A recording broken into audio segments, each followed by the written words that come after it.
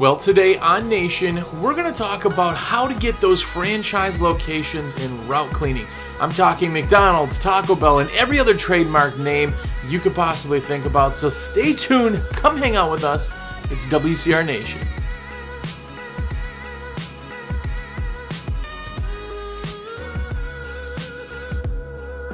What's going on, everybody? Jersey here from WCR Nation and windowcleaner.com. You're here. What's up? It is because of you that I do this show every week, and I was reaffirmed that with the convention. We'll get to that in a second, but if you are new here, have a look around. Check it out. We have a ton of different episodes going back quite a few times. We're talking 2 years of these episodes. Hopefully you get something from it. Hopefully it helps your business get a little bit farther. Hopefully it answers some questions for you. Just go back, binge all you want. It's available anywhere anywhere podcasts are available. iTunes, SoundCloud, Google Play, all of those places, Podbean and Soundcaster, all the places you could possibly think of. Search it, you'll find it. The name's WCR Nation. And yeah, binge away, my friends. If you are somebody who watches every single week, if you are a loyal fan, if you download the podcast and you can't wait to listen to it, or at least if you listen to it every now and then, thank you guys very, very much. If you are all of that and you buy your supplies through me, well, thank you. It is because of you that I got to buy Joe's Crab Shack at the convention this year. I really do appreciate that. Guys, truly, truly, truly, you blow me away every week with orders. If you have everything in your cart or you're shopping, throw it in your cart, shoot me a text, let me know, say, yo, Jersey, what's up? Everything is in my cart. At the end of this episode, I'm going to give you a code that you can use to save 5% off and get free shipping, so stay tuned to that. My number direct, my cell phone number, save this right now, piece of paper. Write it down on your phone. I don't care. It's 862-312-2026. That is my cell phone. So text away. Keep it up, guys. Your orders are awesome. It's like a virtual high five. Also, everybody that was at the show, the huge convention just got done this past week here. If you haven't gone to a convention, go. 2020 is in Atlanta. Super easy to go to. Hotel is amazing. We've been there before. It's absolutely phenomenal just talking and just meeting with all these people. It is so awesome when you guys just like come up and say what's going on. I talked to probably 100 people at least that just were like, yo, I just wanted to be like, thanks, you know, I listen to your podcast.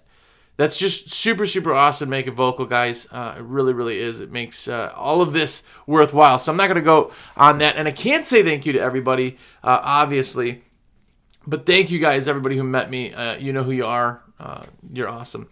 But this week, I do have a few shout-outs. I want to say what's up to Brad Hyatt, Scott Clean Windows, DB Windows 242, and Necka Wink. Those are some of the guys that caught the issue last week. The YouTube video, for some reason, it's a whole thing. It was a whole thing. It's not going to be loaded now until later this week, almost at the same time that the other video will come out. So if you're not finding last week's episode on YouTube, search it out on podcast. It should be up on video now, YouTube, when you're finding it. It's called Be Seen. That's with Justin Monk. Thank you to Justin Monk, by the way. Super awesome dude. But thanks, guys, for catching that up. The issue is, it's been fun trying to fix that. Steven Tapia, what's going on, man? It's your idea this week that we are going to be using, and we are talking about franchise locations. We're talking about McDonald's and Wendy's and Taco Bell's and Walgreens and all of those locations that you want to add in your route, but you haven't. You haven't added them in. You haven't had a chance to get to them. They're different than a mom and pa. You just don't know how to sell them. Every time you walk into the location, they say, oh, yeah, we have a company. Or, yeah, corporate handles that, right? That happens way more than you think. Way more. Any multi-location place, for the most part, is going to be a property manager or facility maintenance person or the dreaded corporate word. That's what people throw all the time. Oh, sorry, we don't do that. You'll have to talk to corporate. Awesome. I know who I got to talk to. And that's the thing with them. When you're going out there and doing these routes, the benefit to a big box type franchisee type place is you're more than likely going to get a few of them because there's district managers. The district manager usually handles them, but it is pretty tight on price. That's the downside, but you're going to get multiple locations, and even if you're competitive and it fills in one of your routes, you may actually get a few other locations you weren't planning on. It's going to open up your route. So that is definitely huge. I have done, I couldn't even tell you how many different franchise style locations, and they all kind of have the same theme. One of the big ones that everybody talks about is Walgreens. Walgreens is like, they were using an NSP. NSP stands for National Service Provider. That's not what the episode necessarily is about, but that's Nest, and there's a bunch of other ones, All-American Maintenance and things, where those are national companies who say Walmart's or Walgreens will call and say, hey, we have 2,817 locations across the country. Make sure they're clean. They're the ones that kind of do everything, right? But we're talking about like a Walgreens where they brought it back in-house. They don't pay very much. They all do it themselves. District locations kind of have it. I've bid 101 Walgreens at one time. Those kind of bids are cool in your brain until you realize how much work the bid alone takes you. All for you to be in the gamble with everybody else. So it is a little bit tougher to sell and get to these kind of properties. There's more gatekeepers, if you will. But they really are super beneficial in the end because you're getting multiple locations. You're filling up route. There's a ton of them. There's probably more franchise locations around than local mom and pa's that are around. If you sell one mom and pa for $10, that's awesome. That's how you build routes, right? But you sold one $10 job. That's a lot of sales to go and sell and sell and sell and sell. What if you got 5 or 10 locations? Yes, you're doing more work for that to get to it, but you're getting 5 or 10 locations, and it actually works out to being less work for 5 locations than it would be to sell 5 ma and pa locations. So we're going to talk a little bit about that. I'd love if you are on YouTube to comment down below. Let me know what your favorite company is to deal with nationally. Make sure to give us a thumbs up on the video too if you're on YouTube. If you're listening, go to YouTube. That's where our conversation happens. Just comment. Tell me where you are. There's that, oh my goodness, I forget his, Ryan Fenster? Ryan, I'm sorry, man. All he does is he comments every week with a thumbs up. You guys don't know. That little stuff helps the videos actually track, so thanks. But comment. That's where we conversate. But anyway, I have to say, to answer that question for you guys myself, is I have to say that Arby's has been my favorite one to deal with because the managers there have a lot of control, and they can throw it around to whoever they need to. They can do the bids. It's just really a nice, easy sell, and we do a lot of locations for them too. We actually do quite a few locations, but anyway, that's who I like. First and foremost, the big thing when you walk into a mom and pa or a non-mom and pa, the difference is when you go into a simple one-store tchotchke ceramic cat stores, you walk in and you talk right to the owner. You talk to, hey, is an owner or manager around? And they go, oh, I'm the owner. I've owned this for 30 cents. Well, cool. Great. Nice to meet you. My name is Jersey. I would love to give you this. Now, remember, we talked about it before, but I always have everything written down, and I hand it to the person. I hand it to them, the bid, the papers, my business card, everything is down, and I give it to them. Now, with that being said, when I go into a franchise location, I say the same thing, and I know the owner or manager is not going to be there, but usually they'll throw something around. They might throw a manager who, of course, won't have any time for you, but you say, hey, is an owner or manager around? And the kid behind the counter goes, yeah, let me get them. And they go back and disappear, and then somebody who is very important, comes out, usually with a carabiner of keys on their hip, right? They come out and they're not looking at you. Yeah. Hey, what can I help you with?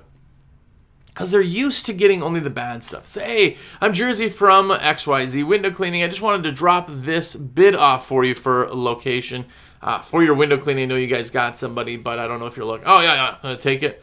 And they're always too busy for you, which is cool, but get their card. Hey, do you guys, by the way, do you have a card? I'd love to connect with you again in a week or a couple weeks or whatever. I always say a couple weeks. It sounds less intrusive, and people are usually okay with it. Now, they're too busy to let you give you any time. So getting that card kind of goes to the next one.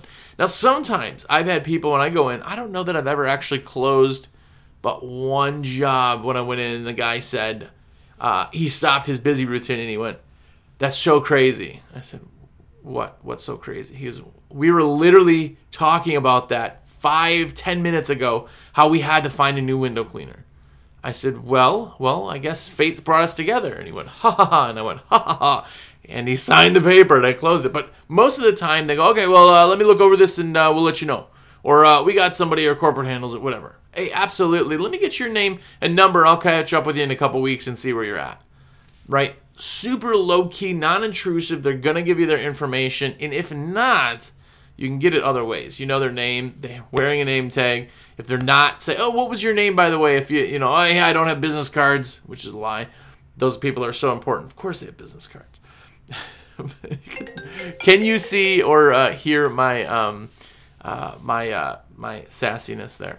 But you can get their name and whatever. When you call back, you say, "Hey, I'm just looking for Dave. I talked to him a couple weeks ago." And whenever there's a call for that person, they usually patch them through.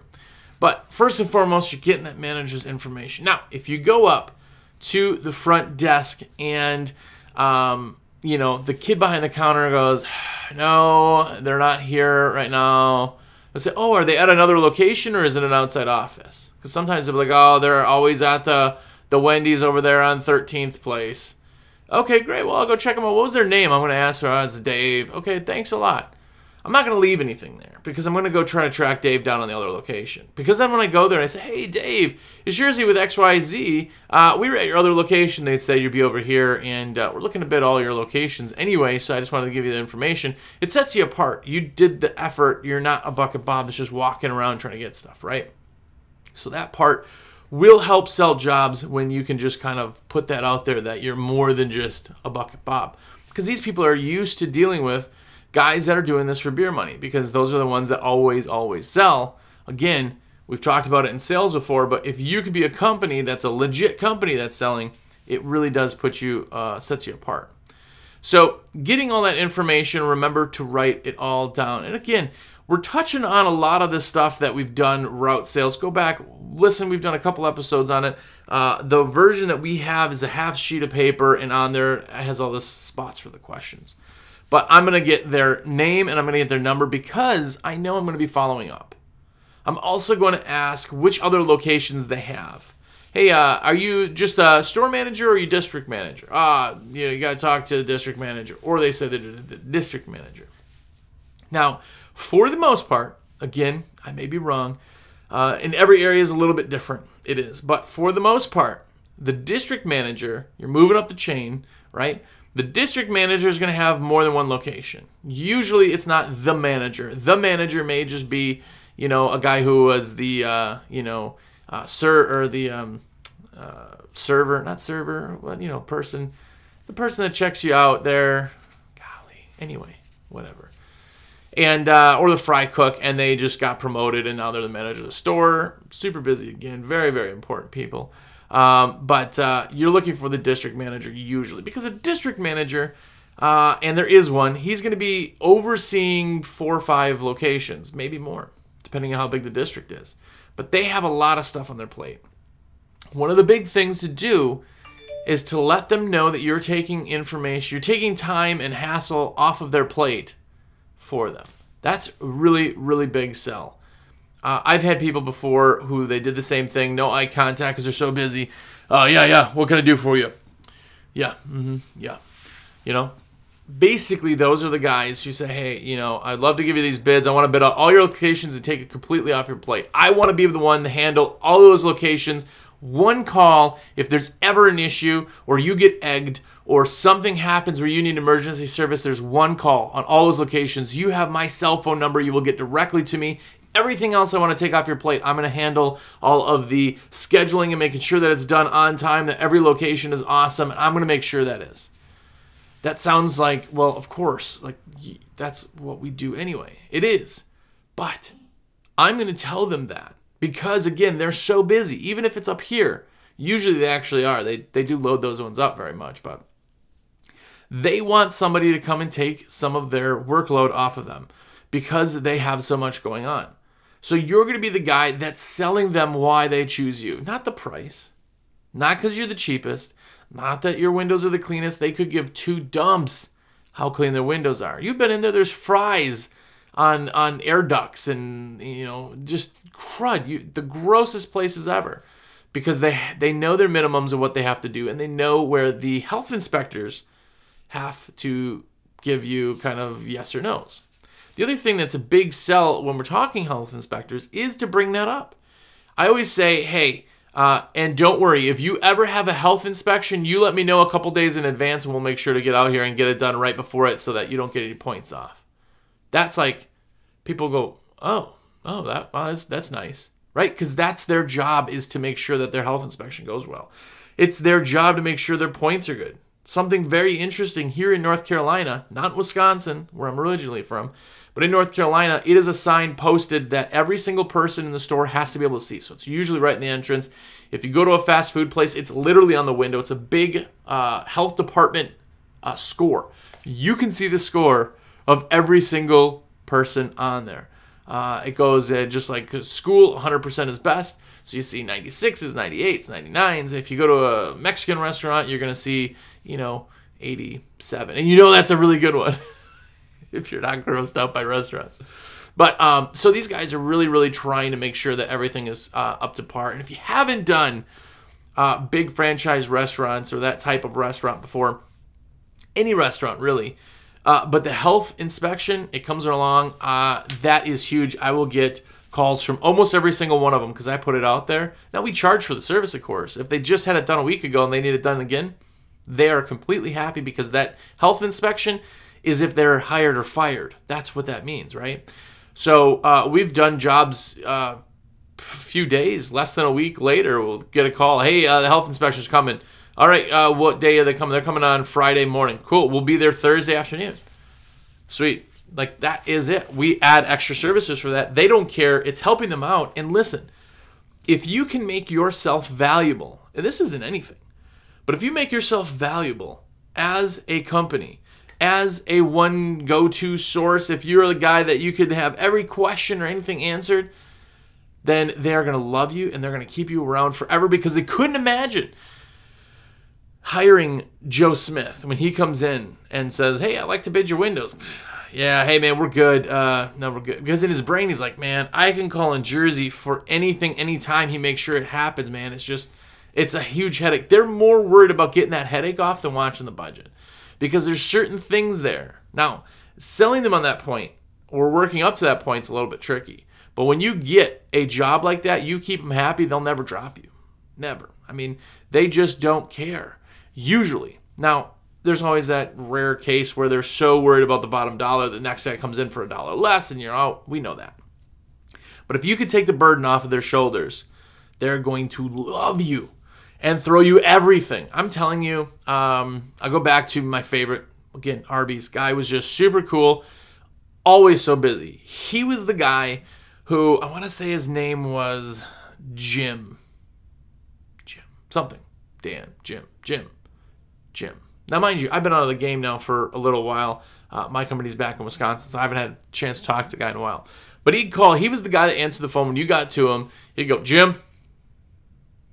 That's not how you answer a phone, Jim. I just want to let you know. I never said that, but he's so busy that he couldn't say, hey, this is Jim, or it's a great day at Arby's. This is Jim. He would, Jim. That's all he answered the phone. Jim. It's Jersey, just giving you a call, making sure everything's up to date and everything is good. Yeah, everything is good. That's what it would be. I'd just call. Cool. Let me know if we got any other questions. I would make my calls super fast because, again, you are going to chameleon how somebody else is talking and how they're talking, their style, because if they're talking that way, that's the way that they listen, right? If you talk to somebody and go, hey, it's a great day here at, Jimmy Dean, this is Bobby, how can I help you today? You're going to talk a little bit slower. Hey, Bobby, it's Jersey calling from Window Cleaning Resource. Just giving you a call to make sure everything's going good. How's things looking out there? Oh, man, they're good. Because if you talk and go, hey, it's Jersey, how's things looking out there? They're good, yeah. Cool, anything else I can do for you? No? If you need anything, just let me, yeah, because they're just a communication block, right? So when you are nice and busy, this is what happens. When you get a property manager from, say, Jim, I've gotten every single location that he had. I've had other districts like, hey, I'm going to have you call Tim. Tim's a guy over on the other district. You guys work over there? Yeah, we do. Okay, I'm going to have you call him. He's got all those ones there. He just needs a guy. Let him know that I sent you. I call him up. Hey, Jim told me to give you a call. We've been doing a lot of work for him lately. He told me to give you a call, and I got some problems to handle for you. Oh, yeah, good, man. Awesome that you call. You got to give me a bid, or are we good? No, I know your locations are going to be comparable to the other location. I'm going to look them over. If there's any changes, I'll let you know. Otherwise, we're going to start this week. Sweet. Thanks a lot, man. That's it. Like, boom, I just picked up 4 new locations because of the other guy. Like, they're passing their name on. They all want this things. They're all working very, smooth together. But the other thing is that every single service that he ever wanted, he would call me first. Hey, you guys do snow removal? Yeah, we sure do. Yeah, I need all those lots done. Throw me a price. Actually, you know what I'll do on the snow? This is what he did. He said, actually, what I'm going to do, I'm going to email you over the other invoice. Just let me know how close you can get to those guys. I got their invoices from last year. Looked at it, went, yeah, no problem, man. I'll match that without a hassle. Cool, man. It's yours. That was it. I picked up 6 snow accounts that way, parking lots, commercial parking lot. Like these are projects that are just handed to you because of how you dealt with it. They know that if they can put something else on your plate, it takes it off of theirs. And this is really where the focus comes in from. We've picked up pressure washing, drive-through pressure washing, concrete. We've picked up dumpsters. We've actually picked up dumpsters with a guy that we would get out there the day of the dumpster. They would move it and set it back down in the parking lot. We would clean the dumpster pad, slide the dumpster back in. I mean, when you get property managers, like we've had a ton of them like that have just been like, hey, I got that concrete out in front. I want to get that done on a monthly basis too. Oh, sweet. You want, we'll look at it. Just tell me the price and I'll give you the okay.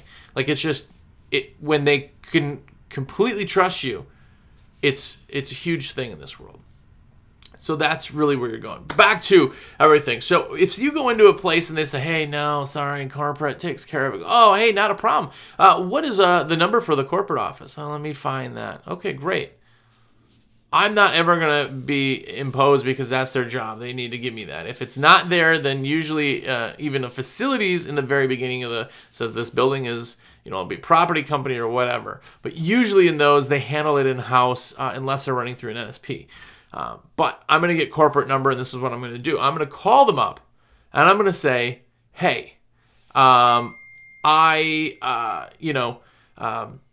went to your location, and I'm just calling to find out who the head of facilities is or who the person in charge of the property maintenance is. Oh, well, that's Danny over here. We're going to get passed through. So I'm going to go through the steps. Now, mind you, it is a lot of work to kind of get this all out, but I'm telling you, it's so worth it.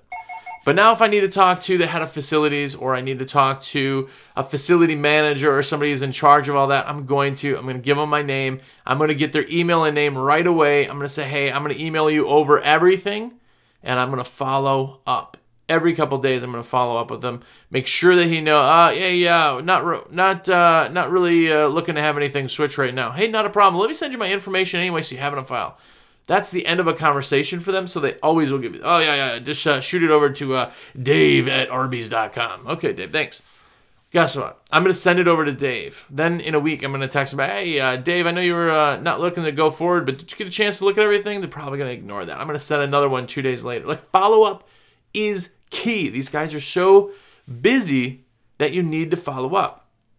So follow up with them, email them, get all the information, and continue to go. Now, that's when somebody says we're corporate. When they say corporate handles that. That just means there's somebody somewhere that handles that. You got to find out who that is. It's going to be facility maintenance probably, or something along those lines. Does some research. Go through the gatekeepers. Work your way up. If anybody says, oh, can I ask who's calling or what's this regarding? I always say, yeah, hey, it's Jersey. We're doing the bid over there on the project for some maintenance, and I just needed to get some more information from him. Something along those lines, where I'm not saying, I'm calling to find out if he's interested. I'm not going to say that. How I'm wording it is we're giving him the bid on the window cleaning there at that location, and I just wanted to double check his email or whatever, however I'm wording it, because I want to get through the gatekeeper. That's the point of all of this, right? Now, getting all of the locations, there's one word of advice that I would give you, that if you are doing these type of jobs, you need to do is not blanketing, because I've been to, what the heck was the store? Anyway, it doesn't matter. It was a furniture store. I can't remember the name. But anyway, so we got a bid for 20-something of them. And they wanted a price for all of them. And I always check the stores. Always. I do Google searches, and if anything's crazy, then I'm going to go and drive there. And that was exactly what it was. Is they wanted a blanket statement on these things. And they were not furniture stores. They were like rental places. And some of them were standard, right? Okay, I can see it. You know, you got 36 panes in the front, 2 doors. That's for the next one. You got about 40 panes, 2 doors. Pretty standard, right? I could figure that out. And then there was other locations where there were these glass interior dormers that they had to kind of make the wow factor in some of these plazas. Hugely different. I'm talking 120-something windows. Like, hugely different. So blankets are very hard when you do that. What they do is that they want you to kind of give them a price so they know for budgeting reasons, but that part's really, really hard. The other thing is if you get into a project like that, especially corporate, and you can't do the work because, you know, you didn't bid enough and you're losing your butt on it, they're going to drop you because the work isn't getting done to how they need it to get done. They're going to find somebody else. So make sure to check all of the locations when you're bidding it, especially in a multiple location one. Like I said, the most that I've done is a Walgreens. It was 101 locations, and it was tricky because it was pressure washing and window cleaning, and we just lumped them in. Like, we looked, okay, this one's like that, this one's like that, this is a type 1, this is a type 1, this is a type 3, this is a type 2, and then we kind of lumped them in the pricing. Very, very tricky. It was, you know, multiple locations like that. You're talking drive time also. When you're driving more than 40 minutes out of your range, you're not by any of your routes, you have to keep that in mind. Because yes, it will help you sell more routes, but you have to pick up all of the locations to get any of the locations. That's where subcontracting comes into play too. But anyway, that's for another show. Go watch the subcontracting show. That'll get you through it. Let's show you everything on that. But price is big on these ones to really get in the door if you can't sell them on the fact of who you are. So keep that in mind. Checking your locations really, really does help that. And remember, the last kind of word of advice, if you're doing this kind of stuff, is that you need to make sure to let them know that you're going to take all of that worry off their plate and you're the guy, you're going to handle it. It's just one less thing that they have to do. They're going to love that. I'm telling you, it's a huge selling point. So make sure to go and do that. If you're selling around, go out there and just sell the heck out of it. And don't be scared of the franchise locations. Again, if you're listening, jump on YouTube. Tell me your favorite franchise location that you do. And tell me why. I want to see. I want to hear. But anyway, thanks again to Steven for telling us what's up, giving us an idea. If you have an idea, send it to me, jersey@windowcleaner.com. Let's talk about what you want to talk about. Tell me some ideas. I love it. You know, you guys send them in all the stinking time. It's really, really awesome. I really appreciate it. So thank you for that. If you want to be one of the elite, one of the cool kids, and buy your supplies through me, I'm going to give you my number again. It's 862-312-2026. That is my cell. Call me or text me. Put it all in your cart. Text me it's in your cart. Whatever you want to do. If you have questions, please don't hesitate to ask. I want to be your rep for everything. And if you are putting an order in through me, you can't do this on the site. You got to do it through me. But this week's phrase, if you will, for 5% off is we got the meat. Yes, you have to tell me we got the meat because it's Arby's. We're talking about Arby's.